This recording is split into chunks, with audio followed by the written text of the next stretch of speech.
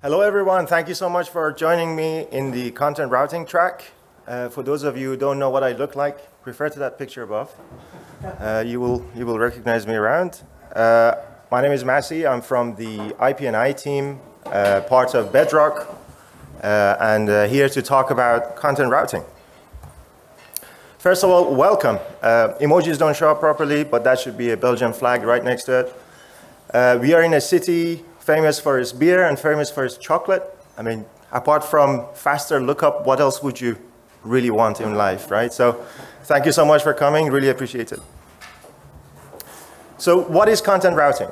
Now, bear with me, because I'm aware of the amounts of intellect in the room. We just want to walk through this question together. What really is content routing?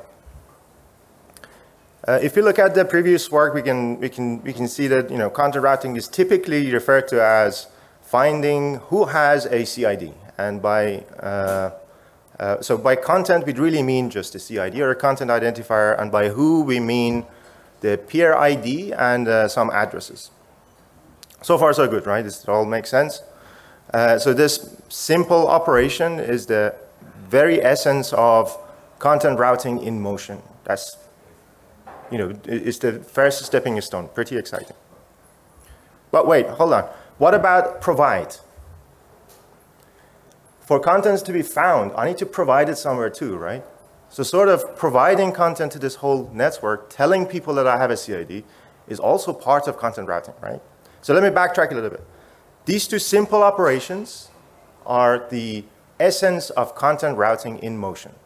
After we get through turning our famous cat picture into a content addressable data, then the very next step is to tell people about it and have people find where to download that content address data.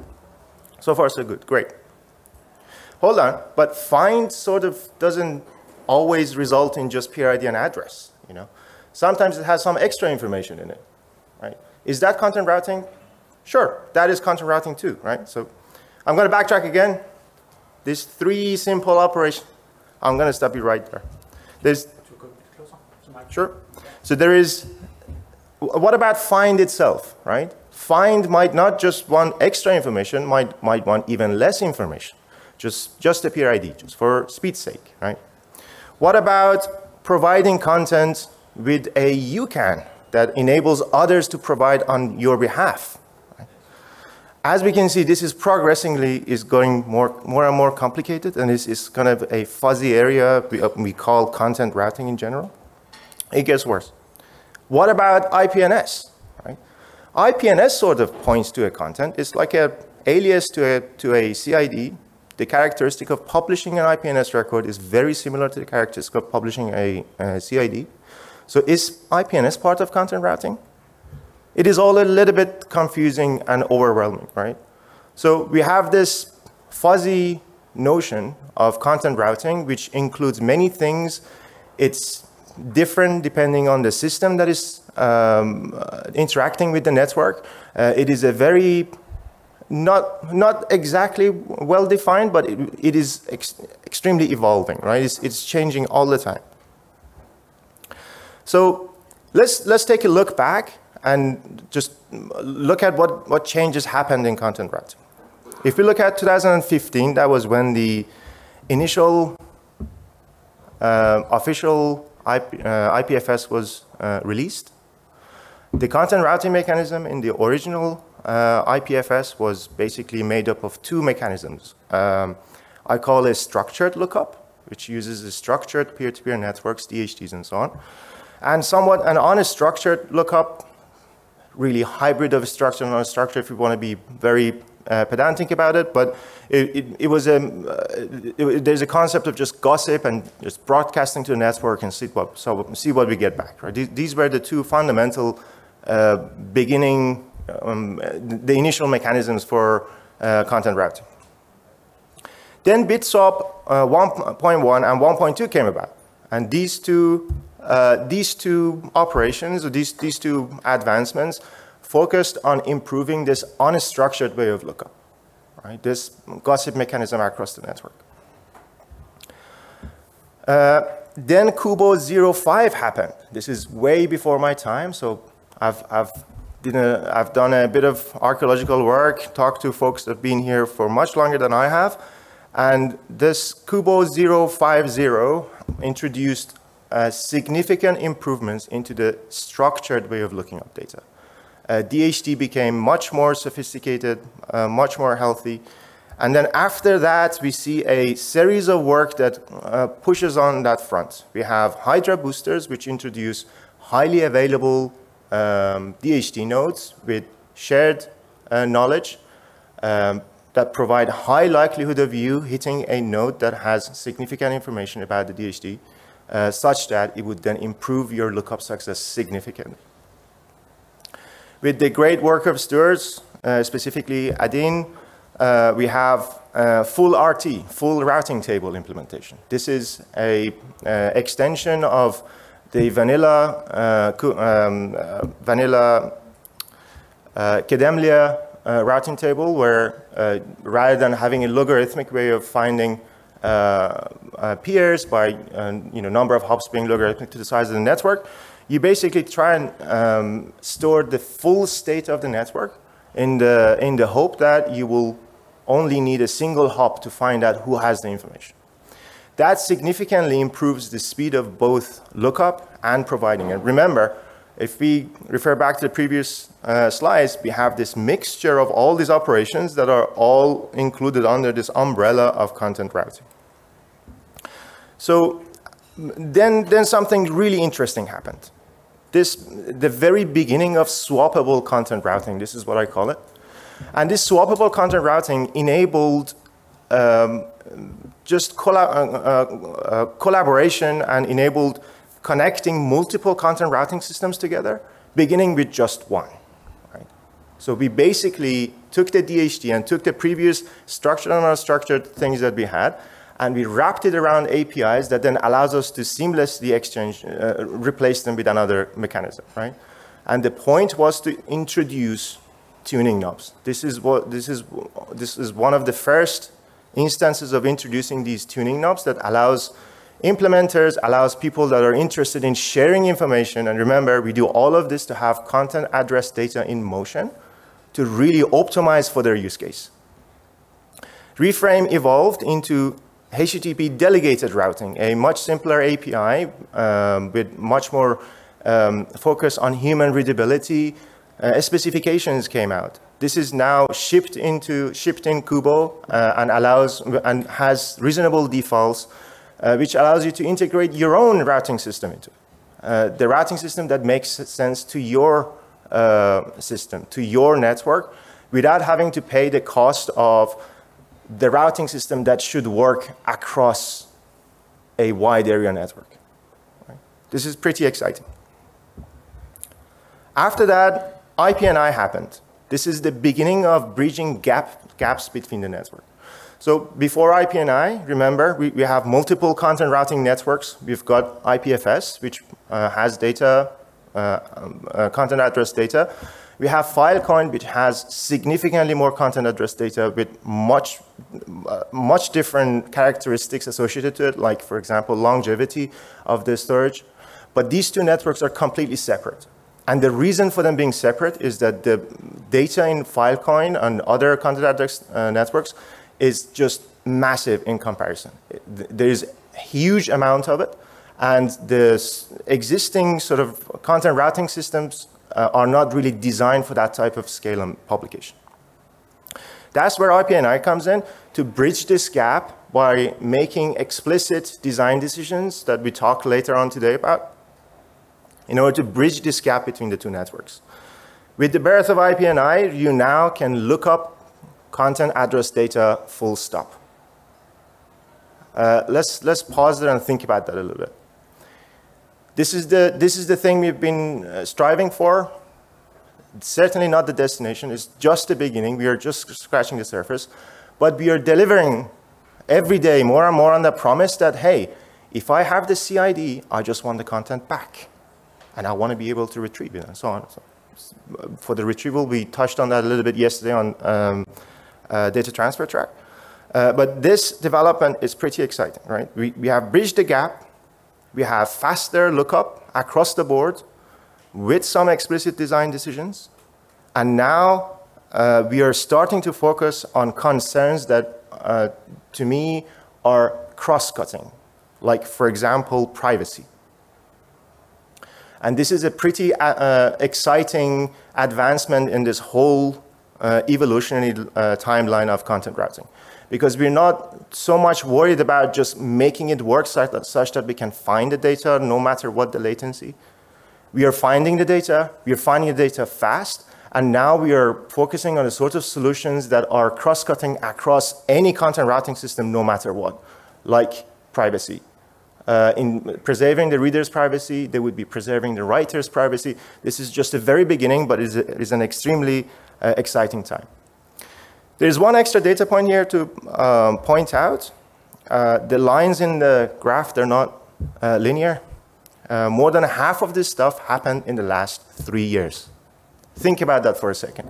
This is an acceleration of work and advancement in the area of content routing just in the last 3 years. That is something notable, right? So what are the evolutionary trends here? Because really, that's what we care about when we're looking at a timeline, right? What are the trends here? Lookup is getting faster.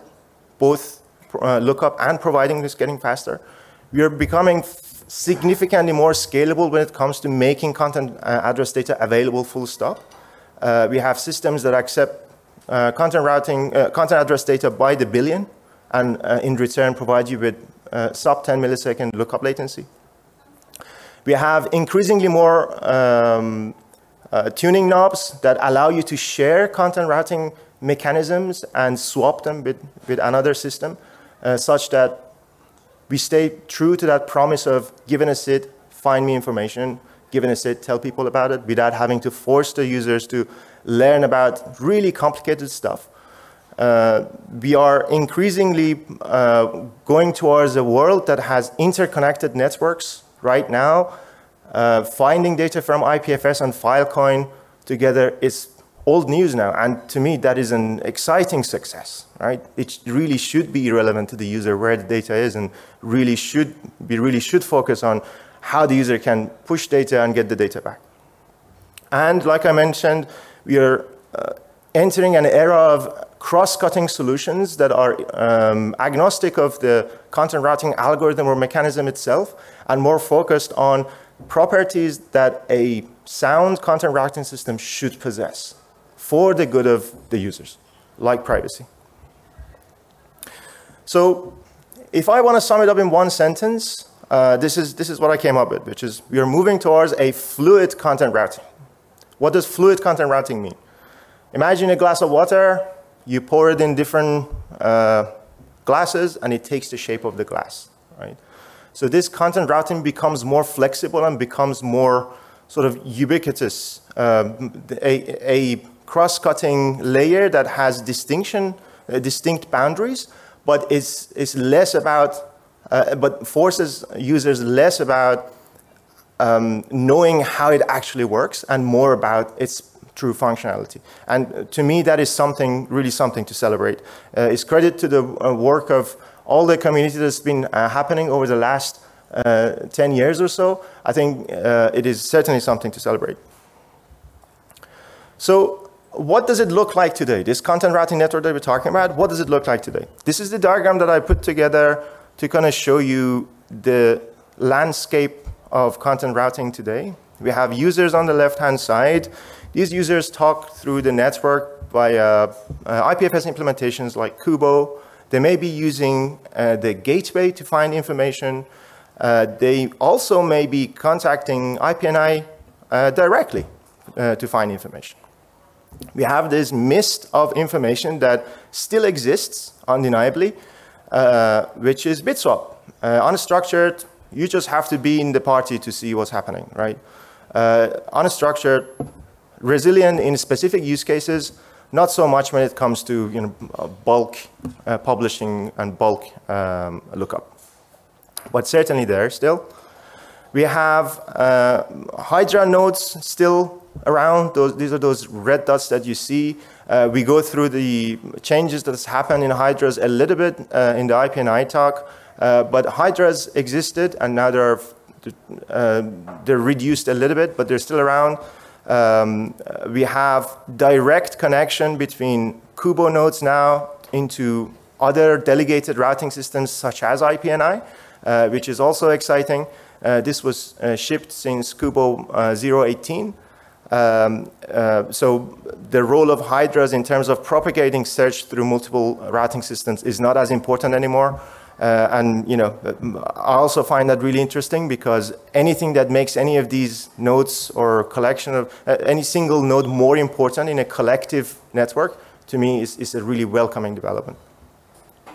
On the IPNI side, we have cultivated a platform that enables a whole new array of connected content routing data. This is something that would have not been possible with the sort of design decisions that we've explicitly made in IPNI. This is a bulk content that is provided by providers like NFT Storage, Pennyata, and so on.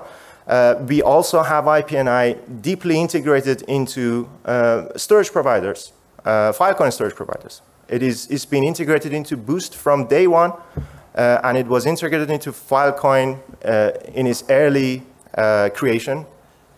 And we are starting to see a whole new way of interaction with this whole system, which to me kind of points back to that idea of fluid content routing that I touched on earlier. And that is the use case of RIA, which is using the decentralized Saturn network to then look up information using Lassie. And I think that is also pretty exciting. So what are we going to cover today? Today, we're going to take a closer look at latest developments in this big piece in the middle. Then we're going to look at what is IPNI, how it is advanced, where is it going, just understanding the direction there. We're going to have a break, and after that, we're going to come back and talk about those cross-cutting concerns that I talked about, like the privacy, and how these cross-cutting concerns that are putting the user at the center of this interaction are affecting other routing systems like DHT and IPNI. And we're going to wrap it up with a talk on how we are moving towards a more decentralized IPNI network by removing barriers in terms of exchanging information about what is available and also enabling other nodes in the network to get that information and become up to date. So this is sort of the overview of the track. I hope you're as excited as I am. And with that, I'm going to pass it over to Guy to tell us a little bit more about what DHT has been up to in terms of scaling that ability to provide information. Thank you.